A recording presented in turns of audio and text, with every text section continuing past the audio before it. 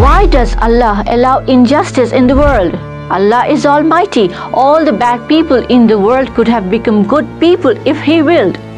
If Allah willed, peace could have been established in the world in the blink of an eye. In front of Allah's eyes, people fought World War I, World War II, and billions of innocent people have lost their lives. Allah could have stopped Hitler before the war started. But the question is, why didn't He do that? Why does Allah allow people to live in turmoil? Why doesn't He always intervene? In today's video, we will try to find out the answer to these questions. Inshallah, I hope you will watch the video till the end.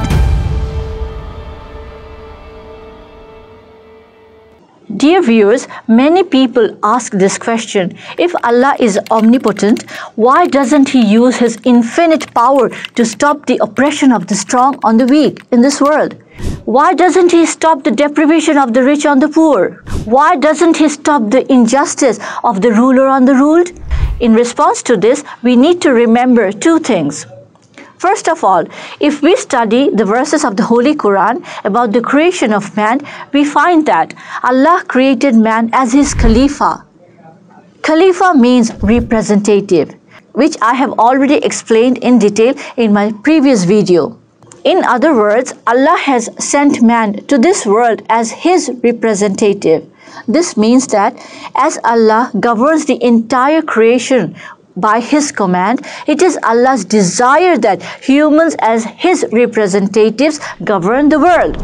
If Allah intervenes in every action and rules Himself, what was the need to send a representative? Actually, Allah wants people to establish a society where no one can escape by committing a crime. That person will be punished immediately. As a result, there will be no need to send down punishment from heaven.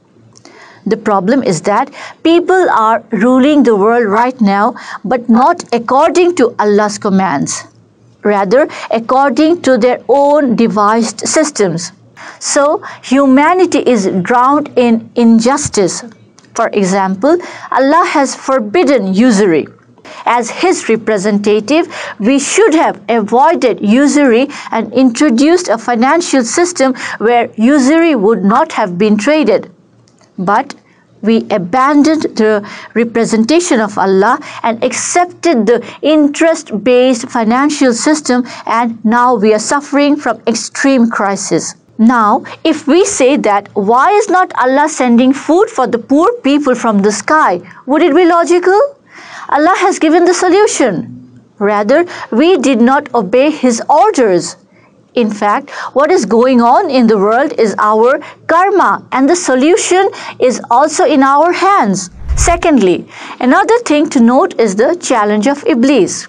When Allah created the first man, Adam, He asked the Malaiks to prostrate before Adam. But Iblis did not prostrate. As a result, Allah expelled him. Right then, Iblis challenged Allah. If you drive me away because of Adam, and if you give me the power to enter the body, mind, and brain of each children of Adam, I will prove that they will disobey you. Allah accepted the challenge of Iblis. He gave Iblis the power to incite people to disobey Allah's commands. Iblis said, I will lay an ambush in the path of people and attack them from right to left and from front and behind, and take them away from the straight path. In response to that, Allah said, you will have no influence on my mukhlas, that is, my sincere servants. They will not obey your command. They will obey only my commands. This was Allah's challenge with Iblis. So, it became very clear what the will of Iblis is and what is the will of Allah. In the history of mankind, for thousands of years, we can see that Iblis has always tried to lead people to the path of chaos.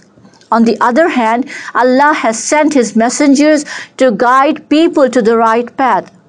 But Allah Himself did not destroy Iblis, nor did He force people to choose the right path. Because if he does that, then the challenge becomes meaningless. It becomes futile. Allah wants people to know, understand, and use their knowledge to make Allah victorious. He wants man to prove that it was right to create man as Allah's representative, and indeed man has been able to represent him in the world. Viewers, hope I have been able to explain to you why Allah does not intervene directly after seeing so much of oppression in the world. If He Himself does everything, then what are the specialities of man? Allah wants to test mankind to see that I have given all my qualities in them. I have even given them the way of life by which they can eradicate turmoil and injustice. Now, let's see, what does mankind do? Do they succumb to the plots of Iblis and sink into chaos? Or do they live according to the commandments of Allah and establish peace on earth by themselves? The day mankind will be able to establish peace on earth, Iblis will be defeated. Allah will be victorious in the challenge of Iblis. Dear audience, this is what I had for you today. See you again in the next video. Until then, stay well. Allah Hafiz. Assalamu alaikum wa rahmatullahi wa barakatuhu.